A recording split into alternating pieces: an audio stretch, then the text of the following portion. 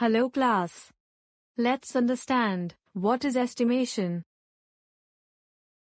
Approximately 180 million COVID vaccine doses were administered in India in August 21. Around 50,000 people were watching a football match. In the first example, the number shown is not exact but close to the real number.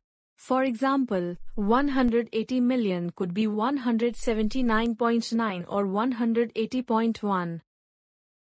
In the second example, the number of people in the stadium could be any number close to 50,000, such as 50,200 or 49,300.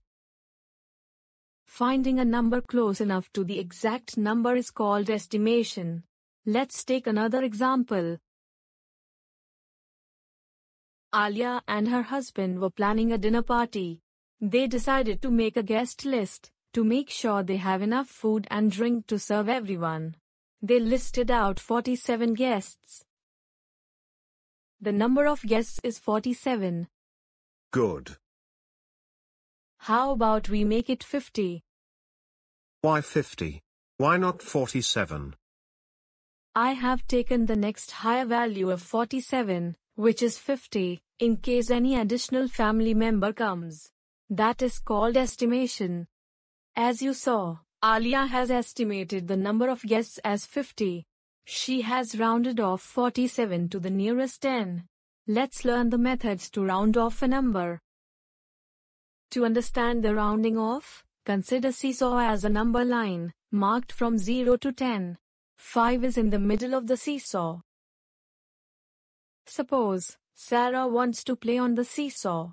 If she is sitting on the left side, which is marked from 0 to less than 5, which end of the seesaw will go down? 0 end. Right? Hence, 0 to less than 5 can be rounded off to 0, which is also called rounding down.